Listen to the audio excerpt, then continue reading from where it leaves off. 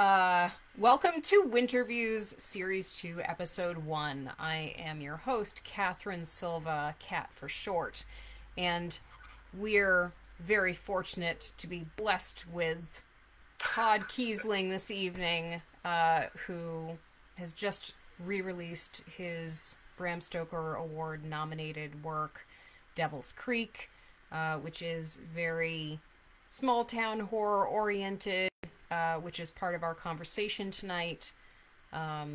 Todd, how are you? Relieved. I'm relieved. Yeah, me too. No, I'm good. Getting over a case of the flu or the crud or whatever you want to call it. So my voice is a little deeper than normal.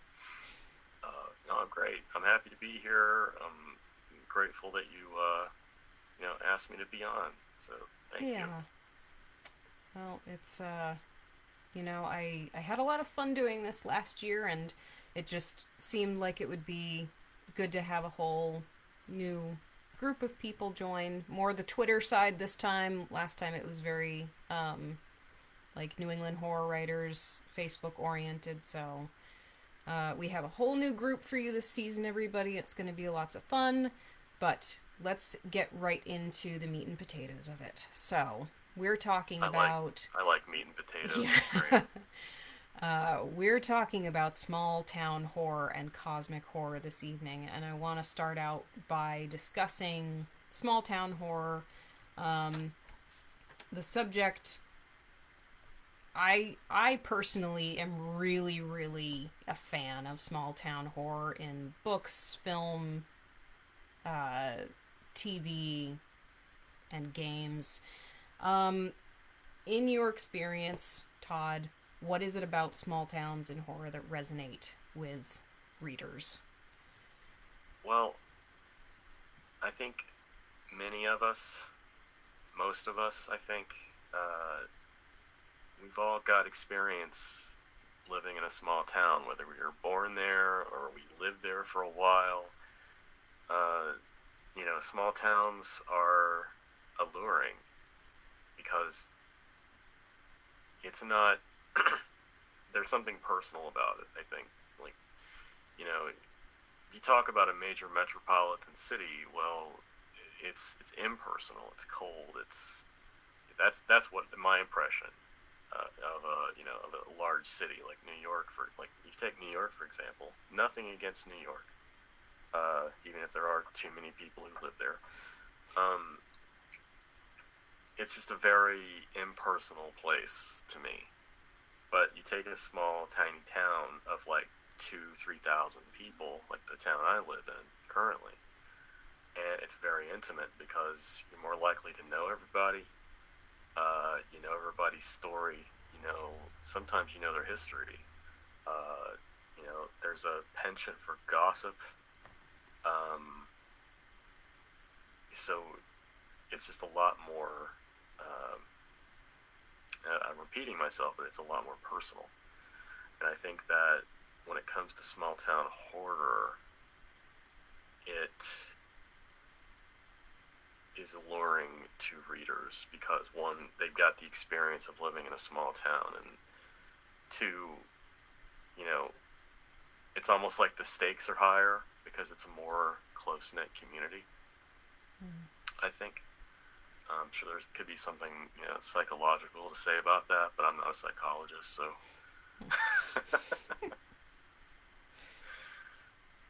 Well, no, I mean that totally makes sense, and the thing that I take away from it too is like it is almost it's a safe space. You've Yeah, grown up in it.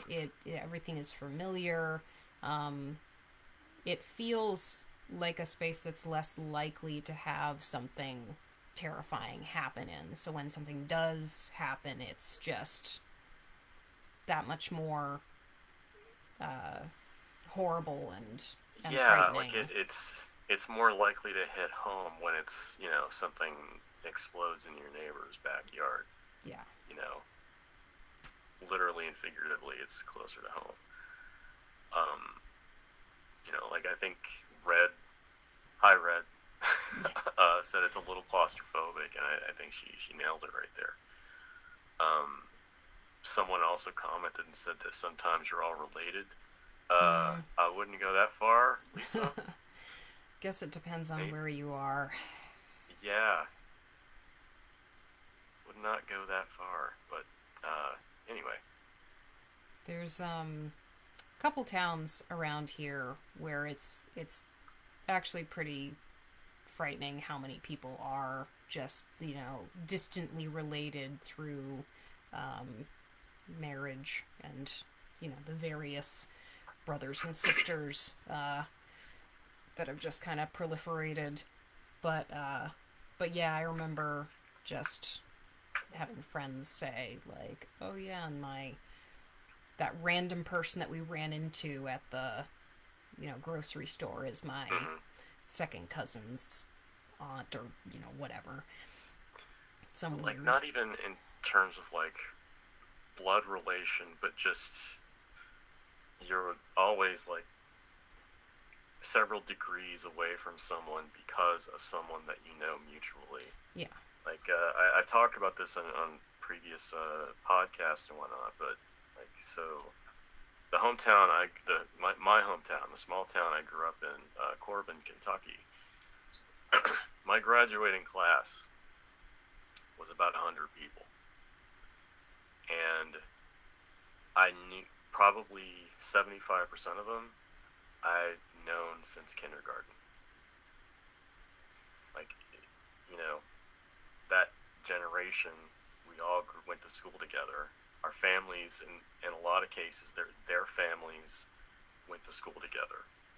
And, their grandparents went to school together. They've all lived in the same area there, for generations. So they all kind of grow up. They know each other. So-and-so's dating so-and-so's cousin. Well, because of that, then they know that the other family, the ins and outs there.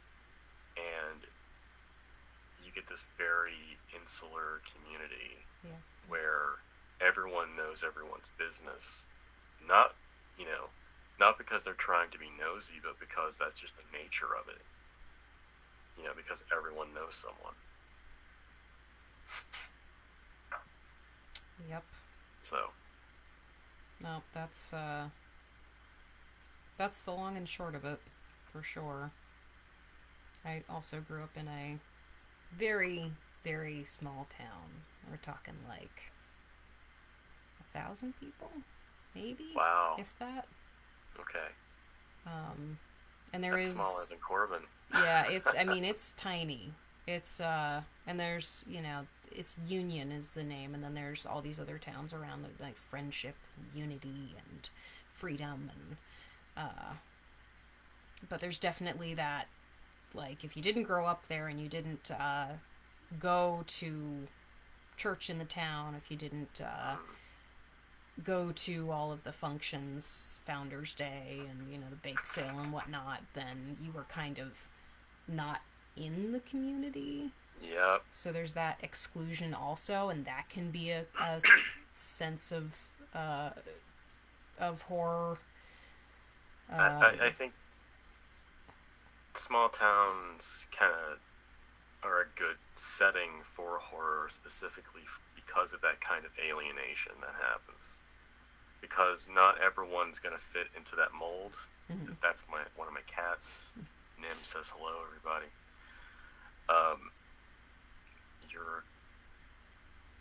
If you're like me, you were an outcast growing up because your family wasn't from a specific, side of the county line, essentially. Mm-hmm. And that attitude was so pervasive in school growing up that you were frowned upon. They could tell you were an outsider, even though you literally grew up in the same town. They treated you like an outsider, and that kind of alienation is almost synonymous with small town. Mm-hmm. I think, like I was the goth kid. I listened to dark music while everybody was listening to boy bands and pop. And, you know, I wore black. Everybody else is wearing the bright pastel shit from Gap and, you know, Old Navy and, you know, stuff like that. And, you know, it was, Corbin's a football town. I did not play football. Don't have the physique for it. Sorry. You know, hold on a second. It's like laying on my keyboard. But there was always this sense of class structure, you know, a pecking order in growing up there.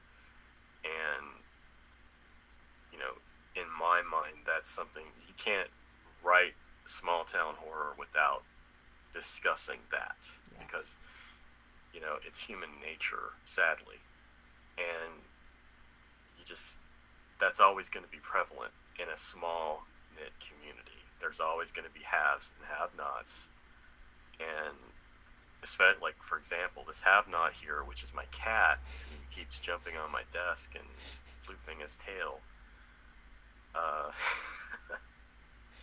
He just wants to be in the center of my attention. Yep.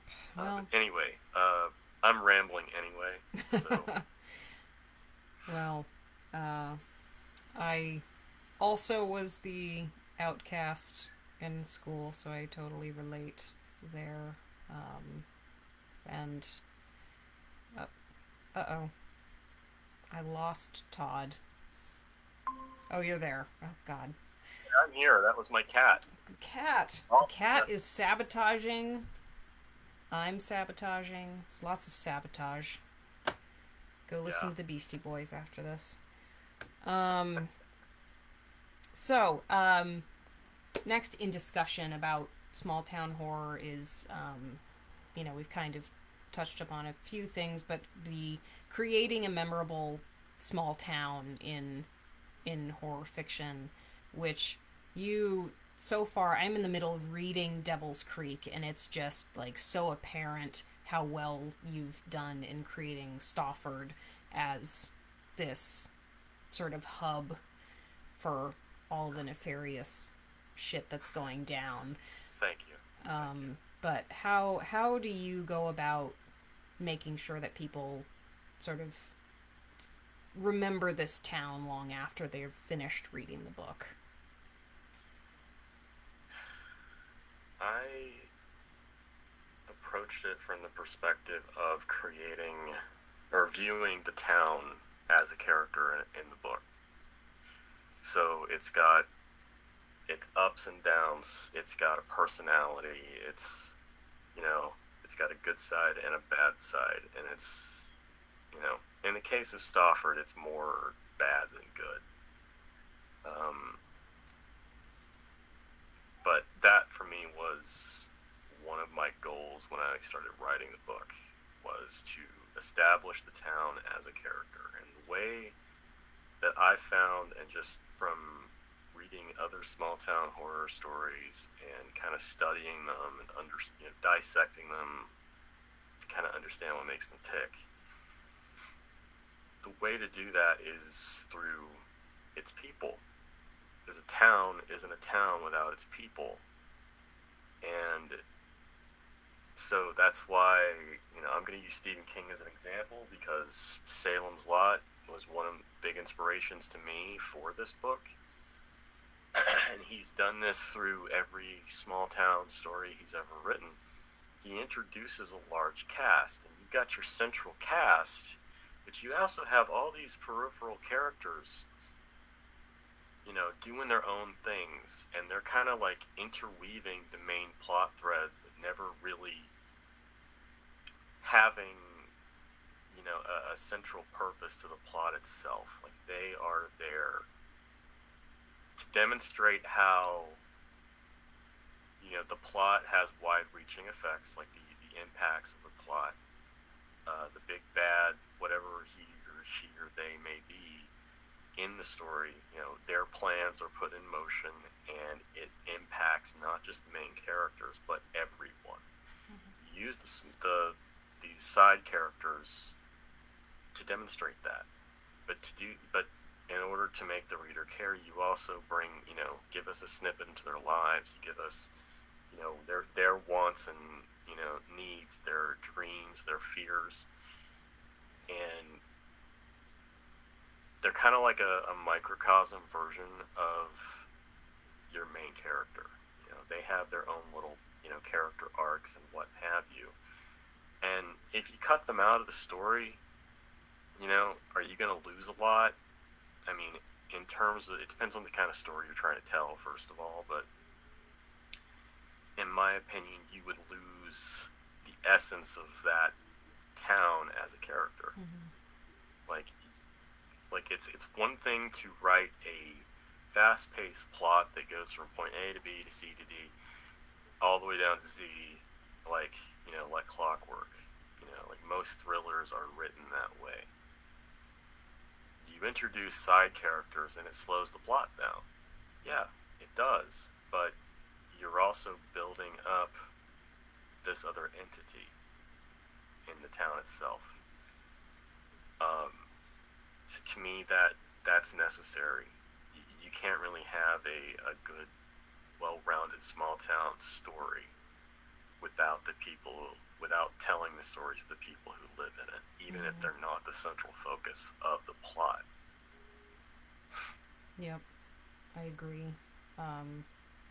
That it immediately makes me think of just slow burn horror and small town horror kind of romancing each other, being a good fit for one another.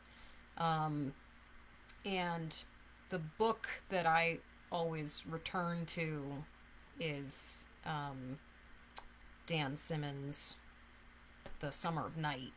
Yeah. For small town story, but just also really slow burn story that really does a great job of building up that town and making what's going on in it more and more insidious. It's a really good book. Yeah, it also helps to have that, degree of separation. So even if you have this side character who's completely unrelated to the main character who's driving your plot forward, odds are they're going to know somebody who knows the main character, or they're going to know someone who's related to the main character. There's always going to be a way to tie them back to one of the main drivers of the story. Yeah. And, if you were to cut that thread loose, in a traditional, fast-paced plot, you're not going to miss them. You're not, because they don't need to be there. But small-town horror story, especially, is by nature a slow burner. Yeah. And slow burners take their time to get to the payoff, but in doing so allows so much more time with these characters that again fill out the space of the town itself. Yep. Excuse me. And what is a small town without its especially quirky characters too? Oh, absolutely. It's like look at Twin Peaks, for example. Oh yes. Twin Peaks is a perfect example. You have so many characters that do absolutely nothing for the plot that goes forward. But if you were to take them out, it wouldn't be Twin Peaks. Yep. Yep. Like, do we really need Benjamin Horne's little brother? No. But he's part of what makes Twin Peaks Twin Peaks. Same goes with Dr. Jacoby in the third season. You don't really need him. You don't need Nadine. You don't need them there. But it would feel weird to not have them there. Yeah. Yeah, they're part of what makes Twin Peaks for sure. So we touched upon, town as a character in the narrative, and we've sort of talked about how you use small town horror in your works to pull readers in. I guess the next thing I want to know is we've talked about a few of good examples of small town horror in books and TV and movies. What are some of your favorite examples? I mean, Salem's Lot, of course. Twin Peaks, of course. Gaming-wise, I would say Alan Wake. Yes. Is a good one. Yes. That was just what I was thinking about.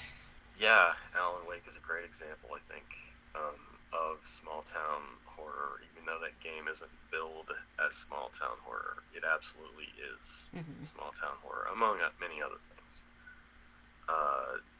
Those would be I would say, are my favorites. One that doesn't really get discussed as small town horror per se is Boy's Life by Robert McCammon. That's 100% coming of age, but it's also a small town story. Yeah. I think that's another good example. I don't know if it would necessarily classify as small town, and it admittedly has been a while since I've read it, but Clive Barker's The Great and Secret Show. The town of, Palamo Grove definitely gets fleshed out in that story. You could probably, I would say that's small town horror adjacent. Okay. Do we think that Silent Hill is a small town horror? Or is it more... That's kind of a stretch, I think, because you only get a small group of characters. You don't really get a sense of the town as a living, breathing town. That's You're fair. experiencing it. It's kind of... You're experiencing it from, a deserted perspective, devoid of life, or devoid of normal life. And, although I'm sure if Rob Atone were here right now, he'd probably, fight me over that. But, I don't think you could classify it as a small town horror story. In the future, he is watching this on YouTube and screaming at his screen. That's fine. Let him scream. Yeah. No, I agree. It's definitely, not seeing Silent Hill sort of in its prime, I guess. We're definitely seeing the alternate version of it. So it's the horror is not necessarily because of its small townness. It's because of supernatural stuff that happened otherwise. I feel like I was going to... Yes, so you had said something about... you were talking about the book that was coming of age horror and small town horror, and I do want I want to let people know in the chat that we did do an episode in series 1 with Tom Deedy about coming of age and small town horror. So that episode is available to watch on YouTube if you are interested in seeing a little more of that together. Tom's definitely a good person to talk to about that subject. That was one of the episodes where my mic wasn't working, so you get to hear him talk all about it while I make gesticulations on the screen. So now we're gonna switch gears. We're gonna go over to cosmic horror, which admittedly is one that I have not written. I haven't written any cosmic horror. I do really enjoy it, like watching it, playing it, reading it, and so I have lots and lots of questions about writing it. Okay. So my first question is, what is it about cosmic horror that really interests you, that really makes you want to write it? thing about cosmic horror that does it for me, I guess, is it kind of reflects my viewpoint of, of myself and, our place as a species in the universe, in that we don't matter. Mm. It's cosmic horror was once described to me as, a kid with a magnifying glass burning ants on a sidewalk. Except we're the ants. Yeah. And I think that,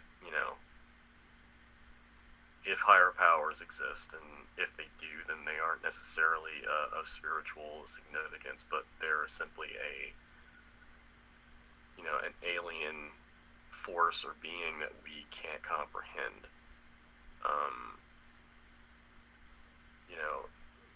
What we do is of no consequence to them. And, they're not going to explain themselves to us. And in the scheme of things, we're specks of dust, floating in a cosmic, void.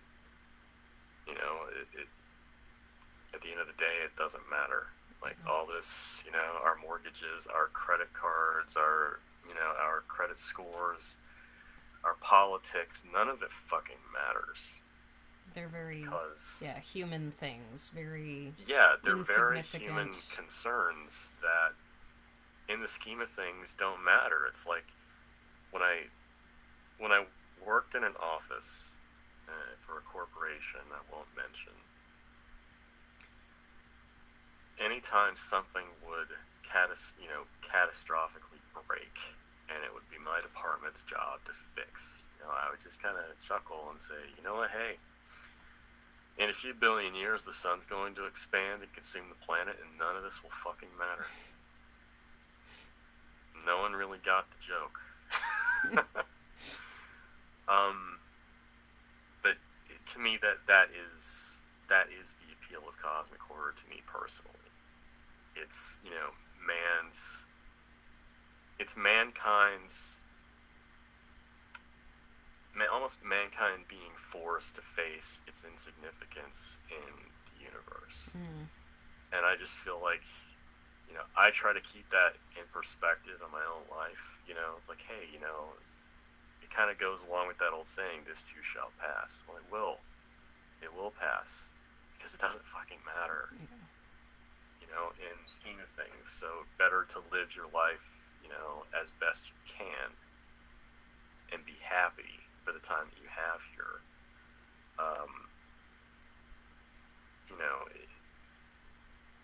It's mankind being forced to gaze upon that insignificance and recognize that. And I think that we as a society and as a species would be far happier if we embraced that. Not our, not our importance of, not our self-importance, but embrace our fleeting time here and do more with it. And so that's why cosmic horror, really does it for me. It's probably, to me, it's also one of the most philosophical versions of horror that we're going to get. I used to be a philosophy nerd in college, and so it kind of ticks that box for me. So I noticed the comments have stopped, so I probably just offended everybody and caused them to check out. I think the comments kind of stopped a little ways back. We were still talking about small town horror, so I'm not really sure why. Maybe everybody's just totally engrossed, and it's gotta be my voice.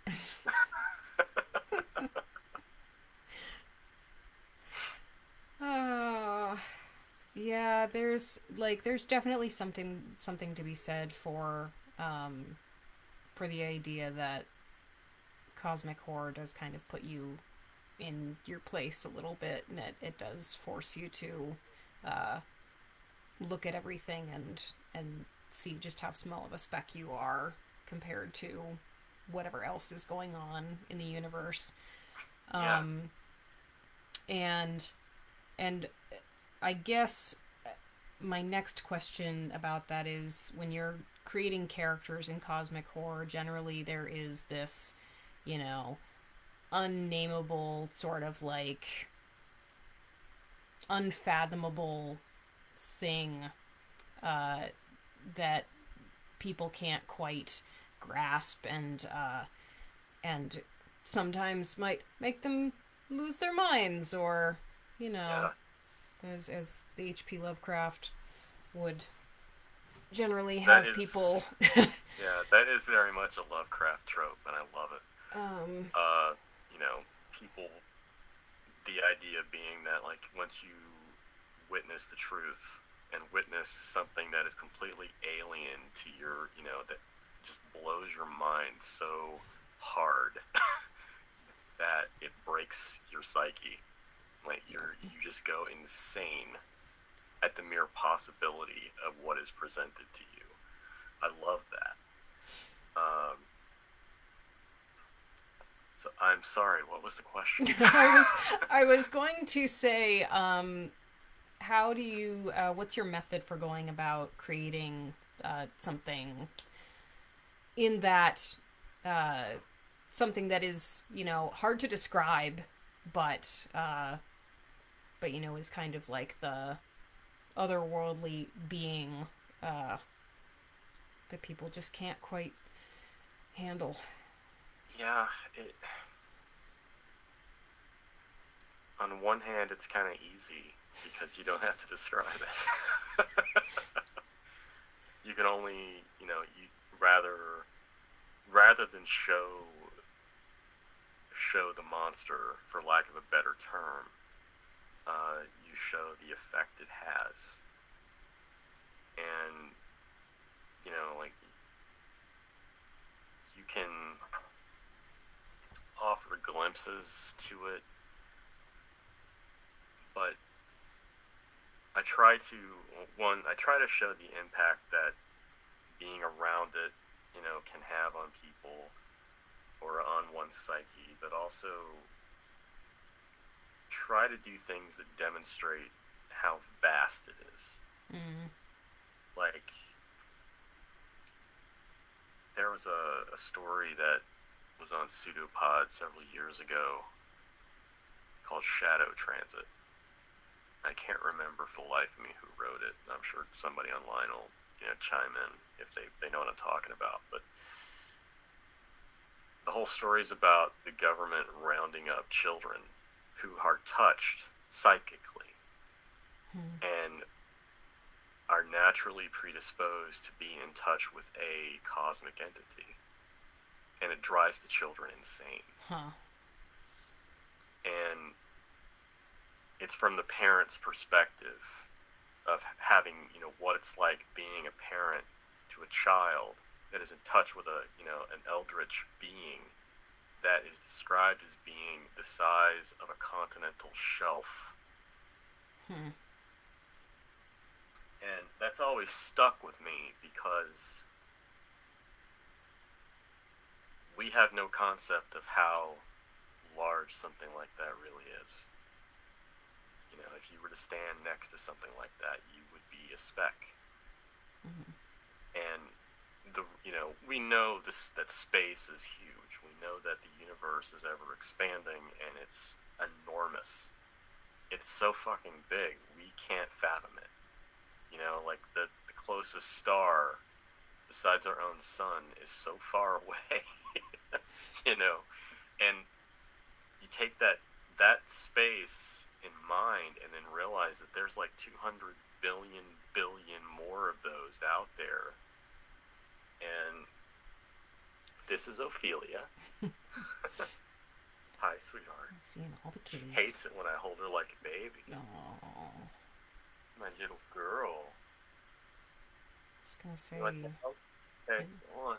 Your cats are all like jumping into the frame. Mine is They're just like, hey, Dad, can I be on the show? Can I be on the show? Mine is totally sacked out next to us. Like... So I try to create these characters that are just regular people that are faced with, you know,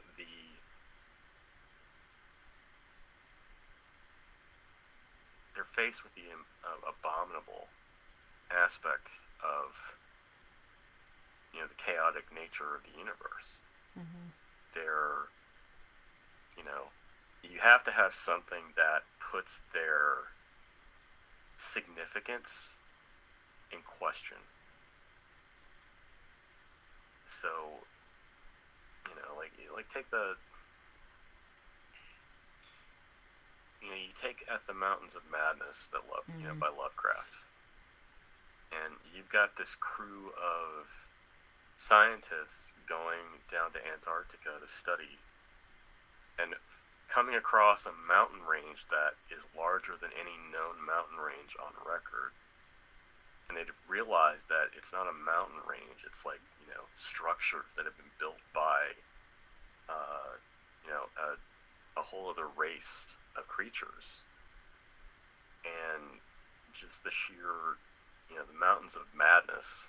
That's because to comprehend its existence and comprehend what built it would drive one insane. Mm-hmm. So you have the self-importance of man facing something that completely obliterates that self-importance, and, you know, the idea being that it changes you. You know, I try to do things a little differently. I try to I try to have characters that maybe have, you know, different reaction to it. Like I wrote a story that's it was in Arterial Bloom anthology, Arterial Bloom, and it's going to be in my next collection. Comes out later this year. It's called Happy Pills, and it's about a guy who is suffering from extreme anxiety and depression, and his doctor recommends he takes signs up for this experimental drug study. And the drug itself is actually a black pill that it basically, without spoiling anything, the drug itself opens a gateway in his mind that puts him in touch with another being, and the effect that it has upon him.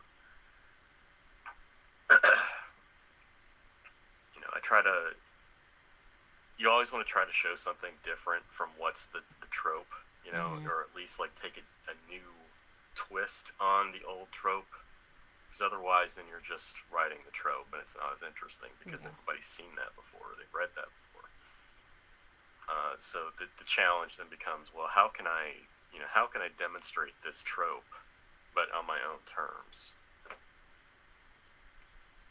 So this one, however, she's the supreme cosmic beast. She drives me insane every day. Go on, sweetheart.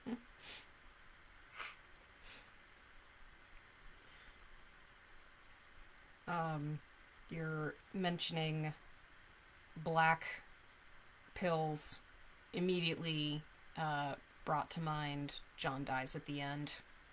Yeah. Yeah, that was not gonna lie, it inspired that. What did they call it in John Dies at the End? Oh, God. Oh, no, I can't remember either. It wasn't The Messenger. That's Clive Barker.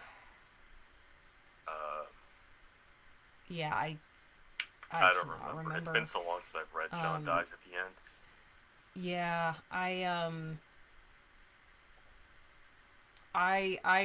that was a book I went into not knowing what to expect, and I just absolutely fell in love with it.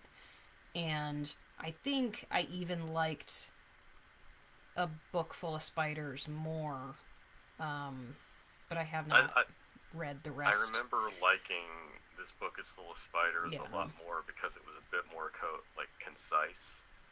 John Dies at the End kind of, meanders a bit. It does. Yep. It was called Soy Sauce. Yes, that's right. Erica just messaged me to let Yep. me know. Thanks, Soy honey. sauce. That's right.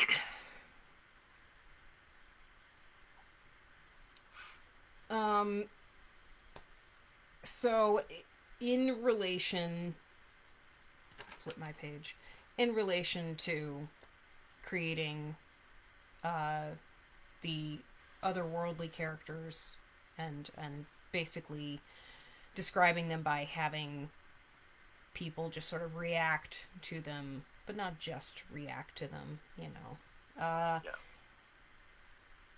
When you're creating, is it the same? Do you use the same idea when you're trying to create like a space versus a being?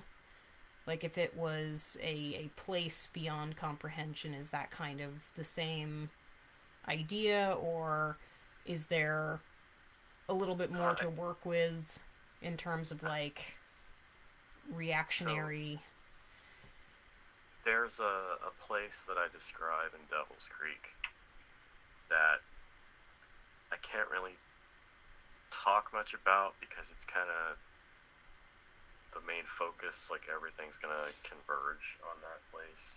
Spoilers.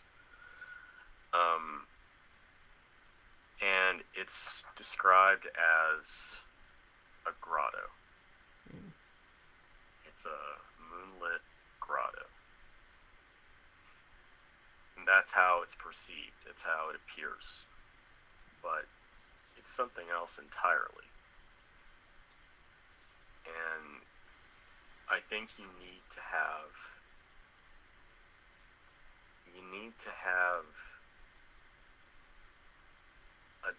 some familiarity, like something that's grounded that people will relate to, so like when they see it at a glance they think it's one thing. And even in Devil's Creek, I don't outright tell you what it is, really, and that's by design.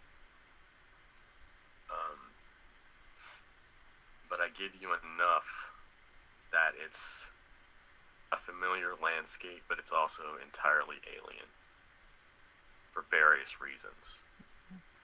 And I think having that enhances the uncanniness of whatever it is you're trying to describe, because it's kind of like giving them something to hold on to, but as they're holding on to it, you're chipping away at it, making it less and less a familiar concept than they thought it was. They being the readers. And that, to me, that's more effective, I think. I wrote a story called The Smile Factory, and it takes place inside a corporate office building. But in the universe of this story, it's a corporate office building that's been, basically overtaken by eldritch entities for the production of a product.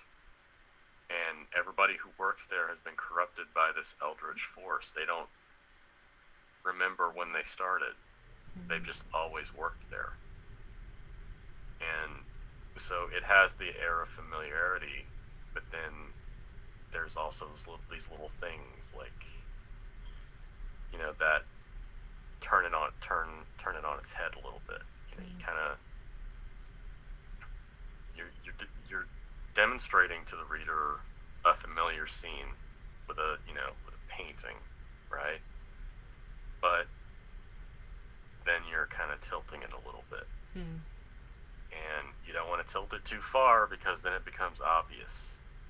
You want to tilt it just a teeny bit so that it's off kilter, but then they have to look at it a while before they realize that's not right. It's the best way I can think to describe it in more concrete terms. Really well. No, I like that a lot.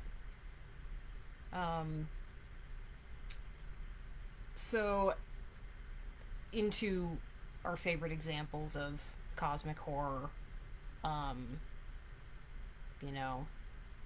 what else have you sort of been inspired by, or have remembered as being just a really integral piece for you?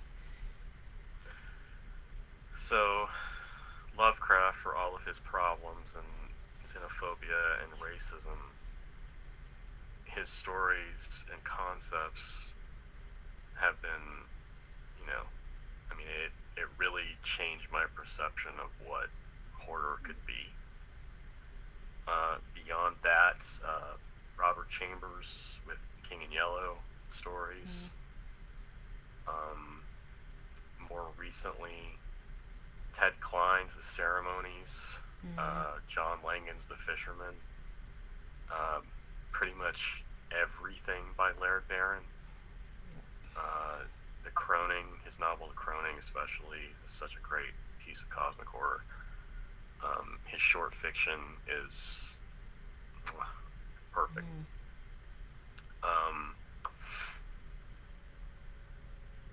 You know, that in terms of film, like John Carpenter's The Thing, like his whole Apocalypse trilogy, The Thing, Prince of Darkness, and In the Mouth of Madness, are, you know, perfect representations of cosmic horror. Stuart Gordon's, you know, take on Lovecraft's From Beyond, that's a good example of cosmic horror done right. In comics, Shunji Ito's Uzumaki series, Uzumaki Spiral, that's great. Gideon Falls, Yes. I forget who wrote it, but Gideon Falls, that whole series is amazing. Just got book 6. I've been looking for it for forever, and I just picked it up, so we're like looking forward to finally finishing it. Yeah, a buddy of mine turned me on to Gideon Falls before it was right around the time that Volume 6 first came available. So I was fortunate enough to be able to read it, and then as soon as I'd finished Part 5, Volume 6 came out. Nice. So I didn't have a gap in waiting. It Yeah. was just like, you know. So I got turned on to that at the right time. But yeah, Gideon Falls is a great example of cosmic horror. In comics anyway. So. Nice. Yeah. Dead Space is a good cosmic horror story. Yep. It's a little bit more in your face splatter wise, but it's still an unfathomable alien force, that is fighting, you're fighting against this. Alan Wake in a little way, in some ways, could be considered cosmic horror. It definitely has some Lovecraftian undertones.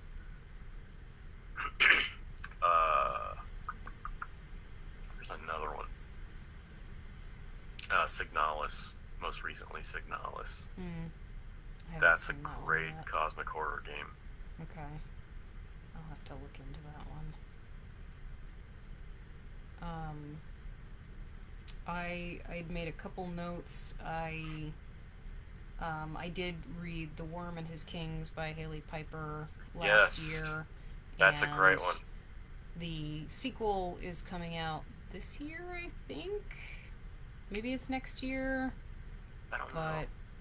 But anyway, fantastic horror novella.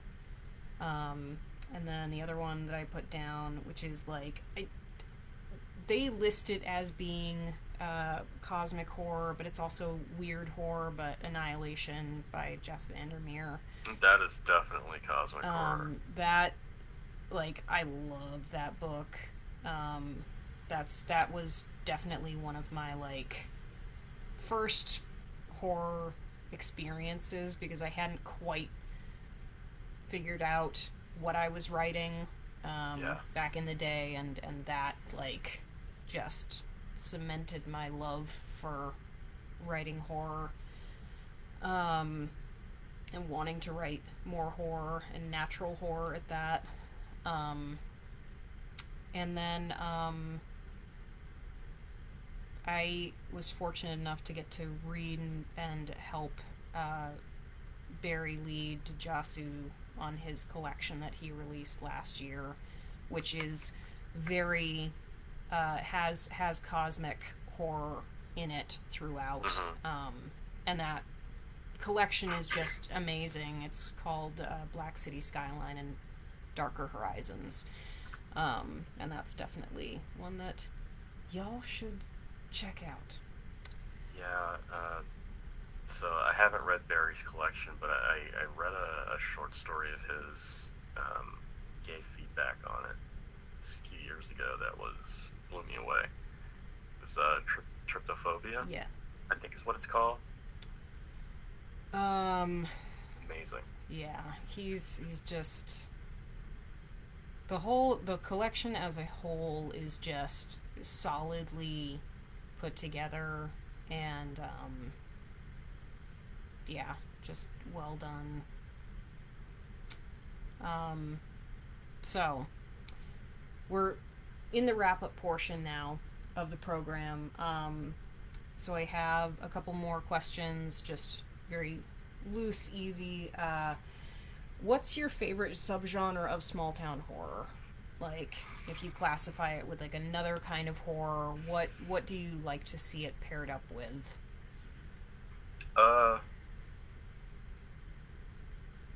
Occult, folky, occult and cult,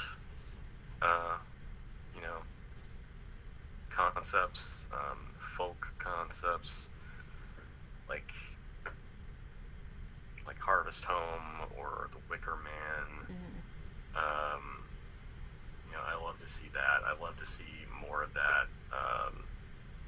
The more like weird culty aspects of like the first season of True Detective. Yeah. You know, I like to see that. You know, when it comes to small town stuff, like Adam Neville's The Reddening comes to mind. I actually have a copy of Last Days, which I've heard is incredible. His book, also about a cult, but you know, it's also like 1,000,000 pages long, and my time is short. So, it's on my list. Yeah, I regrettably still have not read any of Adam Neville. I have seen The Ritual, and I have seen I think it's No One Gets Out Alive was the name of the other one. Both of which were awesome, and I've been meaning to put him on my TBR.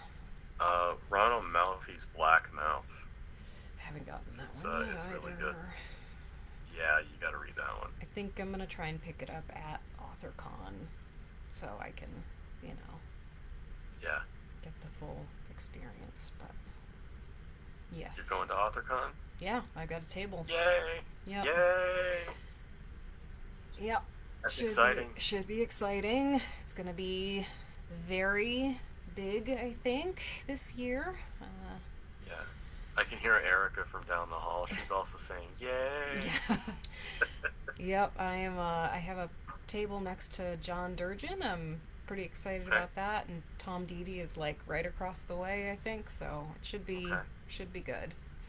Nice. Yeah. My second question is, have you ever pulled from situations that happened to you when you were writing small town horror? This is a loaded question. Oh, I'm sorry. It's super loaded. Yeah, like a good chunk of Devil's Creek was all called from personal experiences. The bullying aspect with the character Riley being bullied and you know, kind of being treated as this outcast figure because of X, Y, and Z reasons. The main character, Jack, is kind of like an alternate reality version of me if I had pursued my, you know, if I just remained on track and gone to art school as opposed to just going to university and majoring in English. You know, the grandmother, Imogene, is based on my great-grandmother, Mildred, the granny. I've written about her a couple of times, but I wanted to kind of honor her memory and turn her into an absolute badass. That's awesome. So, she's a main part of Devil's Creek. The dream sequence that Jack has after he discovers his grandmother's notebook, that's an actual recurring dream that I had all through college. That was one of the central inspiration points for the book, was that dream. There's lots of little things. I mean, the town of Stafford, Kentucky is my hometown, Corbin. Mm-hmm. Like, I changed some street names, I changed some of the geography to make it suit the story, which is also why I changed the name, but originally, for like the first 100 pages, it was Corbin, it wasn't Stafford. Yeah. But I had to make some of those changes to suit the story, so it just made more sense to change the name. Yeah. When you visit Stafford in the book, you're visiting my hometown. Like, the map that's in the new edition it's the map of Corbin. It's all the major highways in Corbin.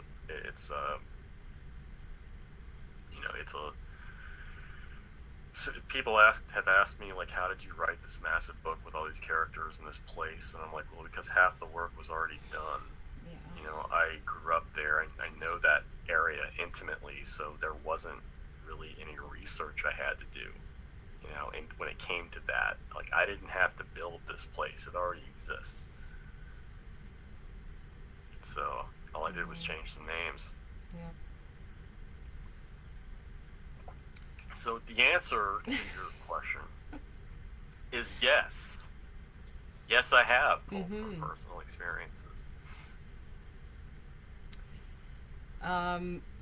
Well, I was hoping that you would tell me that you had, been part of a cult in a church that was on a hill, and I mean, you could say that I've been part of the cult in that it was Christianity. Yeah. I was Mormon for about 6 months. That also counts. Mm-hmm. Did it for a girl. Sorry.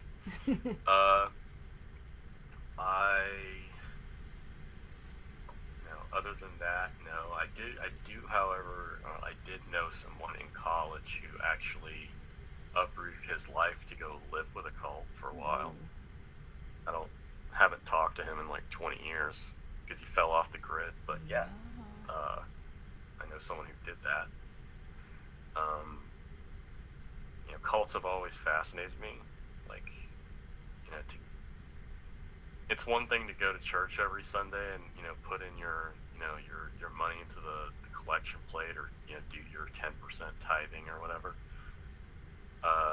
But it's another entirely to completely sell off your belongings and go live on a piece of land with other like-minded people and just toil away for nothing, while the person who runs the show just gets fat and rich.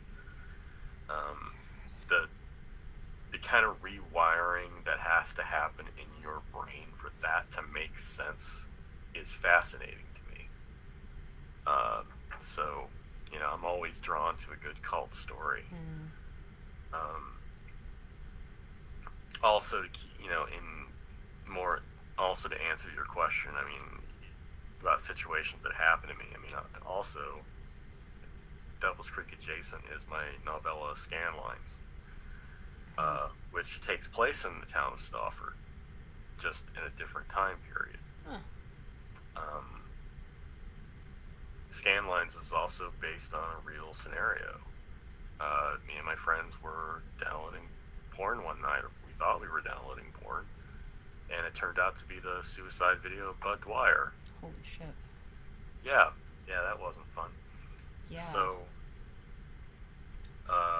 that scenario has always kind of stayed with me, and that goes with the story. And the truth is, there's always a personal experience in just about everything I write.